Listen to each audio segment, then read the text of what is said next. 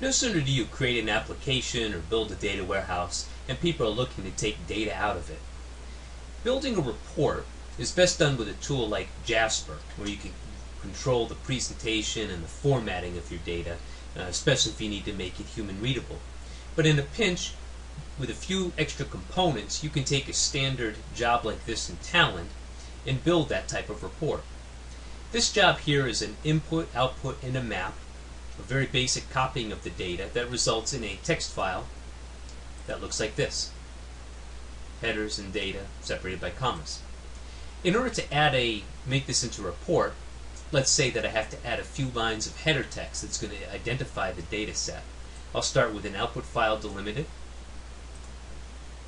a T for each, and to connect them both, a T iterate for loop. Line these up a little better.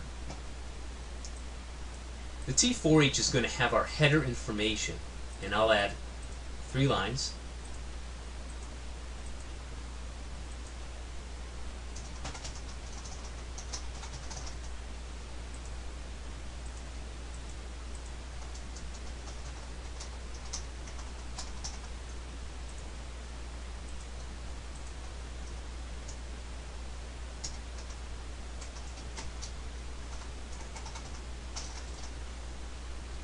And I will hook that up into the iterate to flow component.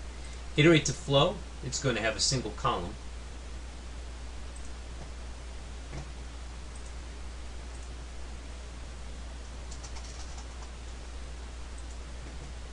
And the value for that column, I'm using the autocomplete feature here. I type in T4 and select current value. So it's going to run 3 times because there will be 3 current values at this point. And then I'm going to work with this output delimited file. Now, the trick to this is to have both output delimiteds writing to the same file. So I'm going to get the file name from the first one. It won't be header anymore. That's the file that's displayed in Notepad. It's called report CSV. I'm going to write to the same report here. Make a few corrections for Windows.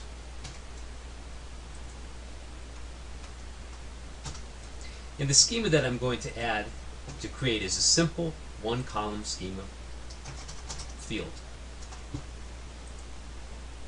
Okay. Now mapping iterate to flow. Main goes in there, and that looks good. I will also take the T for each, trigger its subjob so that it runs before the components that were created earlier. They're the ones that are creating the body of the report.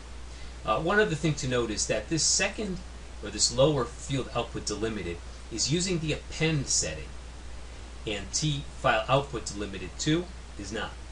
So that's important so that you're not overwriting.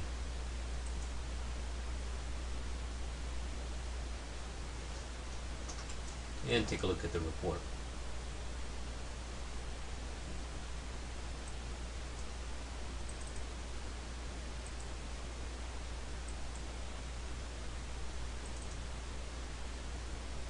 And you see that there's the header plus the header of the data extract in the body.